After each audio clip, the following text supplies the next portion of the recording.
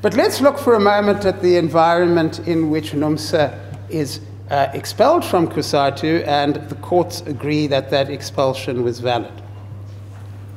In that situation, you seem to be unlikely to see what some of the conventional reporting seems to think you're going to see, which is a Cosatu over there minus a metal union, and a metal union over there minus Cosatu.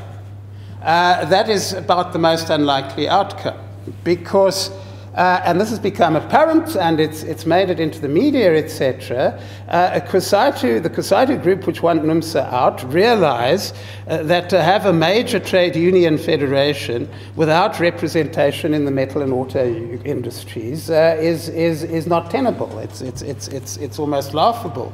So they have a plan B, and the plan B, of course, comes in the person of Cedric Greener, the former president of Numsa, who left briefly, and who is forming something which originally was going to be called the Metal and Allied Workers Union, which is no mistake because that's where Numsa comes from originally.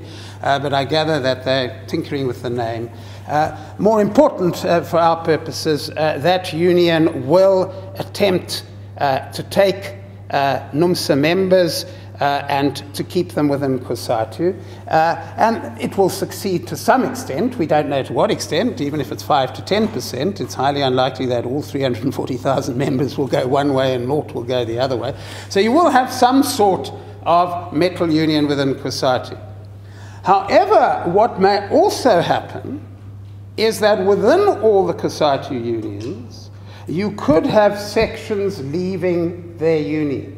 And I think that we will have a situation in which those splits within unions will lead to a situation in which there will be workers within most of, if not all, of the industries currently organized by Cosatu unions who will be interested in moving over.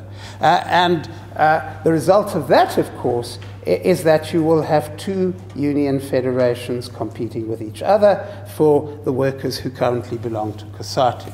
That means that whatever happens within Cosatu, and it becomes then a matter of degree, we are looking at a situation in which there will be much more competition between trade unions than there has been in the past, and much more open competitions.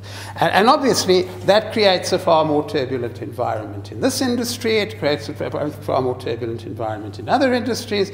And you don't need me to tell you that if you have Mr. Greener's union competing with Numsa for members in the industry, that you will have more turbulence. Trade unions are likely to up their demands. Collective bargaining is going to be more difficult. And I think that that is the likeliest reality. As I say, it's a matter of degree. If there is a split in Cosatu, then I think one can be fairly confident that we will go through this turbulent period. I think that if Cosatu somehow is patched together, there will still be turbulence, although perhaps not as dramatic or not as visible as if there is a split.